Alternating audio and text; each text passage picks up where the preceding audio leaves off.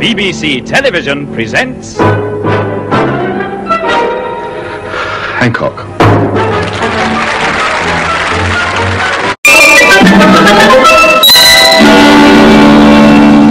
Have you seen my screwdriver, Sid? Which one, the Phillips or the flathead? Phillips and flathead. I thought they were a double act.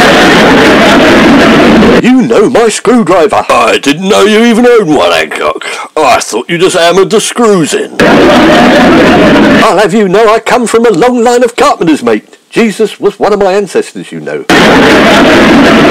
What do you think I used to make all those shelves? What flaming shelves? We haven't got any shelves. Well, you've never made any shelves, Sid. Not since I've been here anyway. But I have. Beavering away in my little shed. Well, where are they then? Stick 'em up. Stick 'em up, eh? You've said that before, haven't you?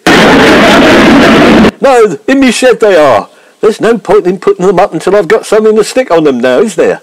Well, I've got some books you can put on them. You don't read books. What have you ever read, Sid? War and Peace. You could always put your old copies of The Sporting Life on them, I suppose. Of course I've got books. I'm a bookmaker. Oh yes, I forgot. All those scraps of bets and stuff written down. You can keep those at your betting office. I want to put more important things on them, like me trophies. What trophies? Well, I haven't won any yet, but I'm planning to. I'll have a whole shelf of them, you just wait. A few years back, I won a cup for the mile. No, I just can't see it. Sid James ran a mile. Were the police after you or something? Or was it the Egg Cup for winning the East Cheam Egg and Spoon race? I'll have you know it was for charity, Hancock. I collected a mile of pennies. Have you looked in your little shed for your screwdriver? Of course, there's bound to be one in there. I just thought you might have one hanging about, that's all. I'll let you win the Handyman of the Year award, Hancock. Could you go and fetch it for me, Sid, while I hold this bit of wood against the wall?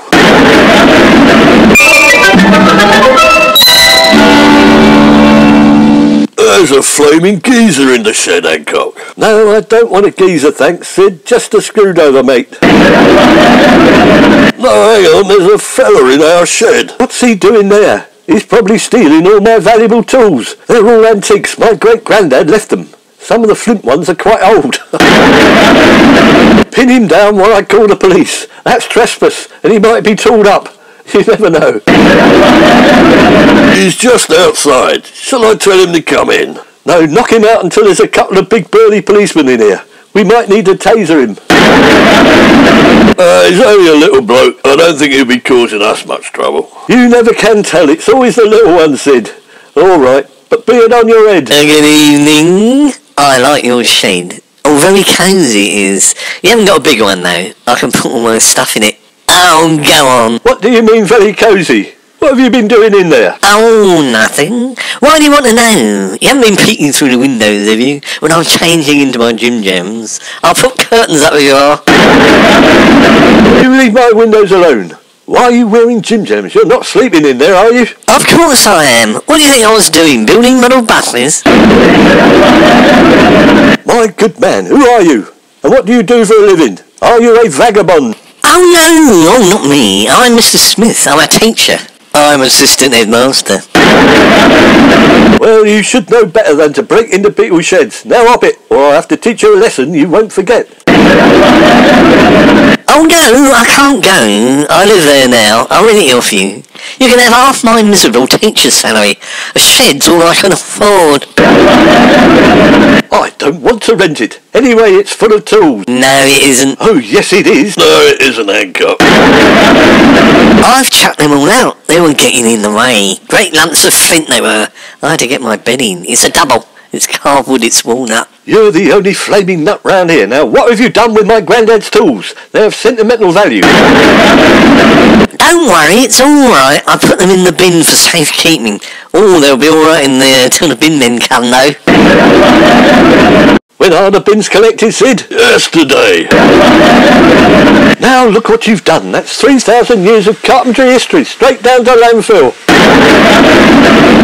Those were the tools Jesus used. I'll lamp you one in a minute. If you don't stop shouting at me, I'll call my social worker. She keeps an eye on me, stops me getting into any mischief.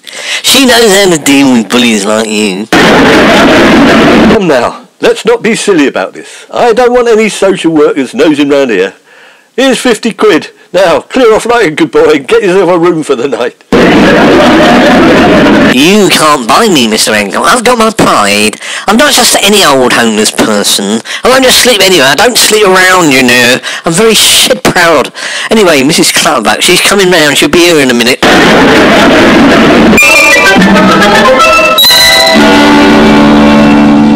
What seems to be the trouble, Mr. Smith?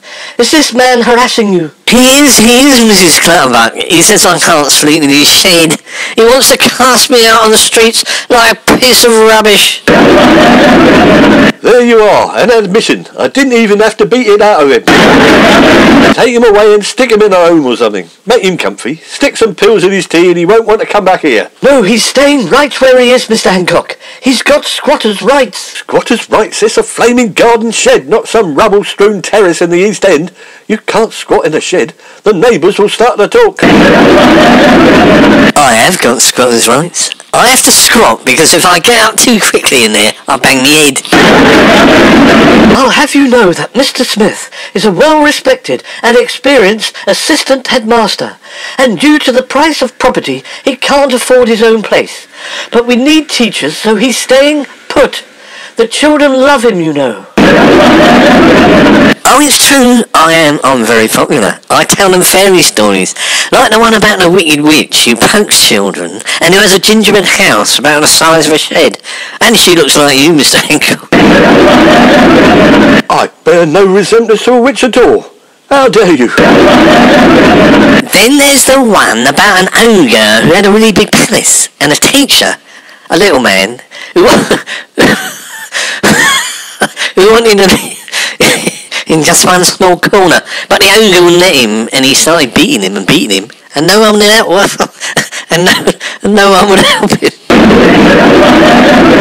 Don't worry, I'll help you, Mr. Smith. Has Mr. Hancock been beating you? Not yet, but he's threatened to. The violence is in the eyes. I've seen it before, you know. It's just waiting there. I'm afraid. Help me. That's it, Mr. Hancock. I'm calling the police. Now, let's all stay calm. There's no need to do that. He can stay. Anyway, it was Sid, my lodger, that threatened him, not me. Oh, I didn't. I said I'd protect you from him, if I needed to. Oh, you're a lodger, are you, Mr. James? Yes, that's right. And you pay rent, I suppose? Yep. No. Well, officially he's supposed to, but he never does. Well, in that case, Mr. Hancock, you can have absolutely no objections to take Mr. Smith as a lodger. Yes, I do have objections. I don't mind Sid, he's almost human. So what am I then? I don't know. A teacher. Oh, that's not very nice.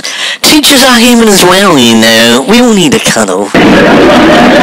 Well, you're not getting a cuddle off me, because my teachers weren't.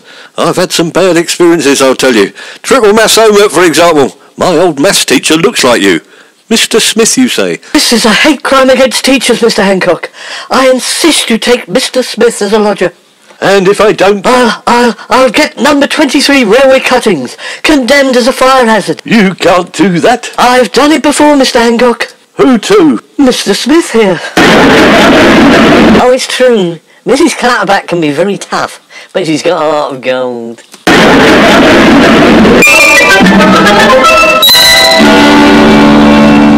So that's how many sugars, Mr. Smith?